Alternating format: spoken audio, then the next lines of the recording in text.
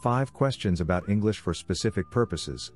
While the majority of teaching jobs abroad require teachers to cover general English, or English for everyday use, some TEFL teachers may be required to teach English to students with a particular context in mind.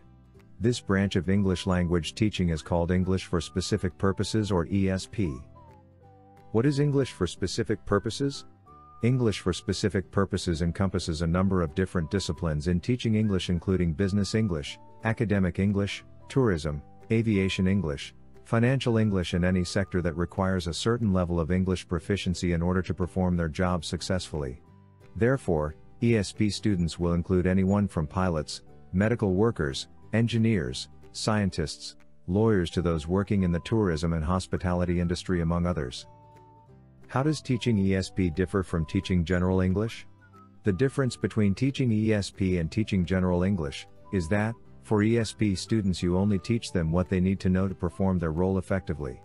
A pilot is not going to need to know how to buy groceries at the local market, but is going to need to know how to communicate with other pilots and ground staff all over the world, following international aviation guidelines. What language level are ESP students? Another difference is that ESP students tend to be more advanced in their English language abilities before taking an ESP course than general English students.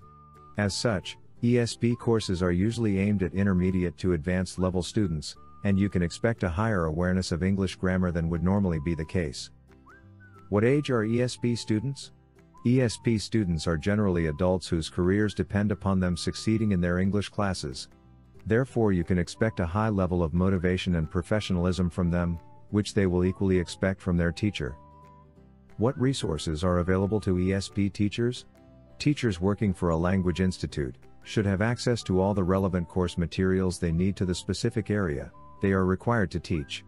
For those looking to set themselves up as a freelance ESP teacher, there is a wealth of resources available, from course books on aviation English to websites providing free materials for business English classes.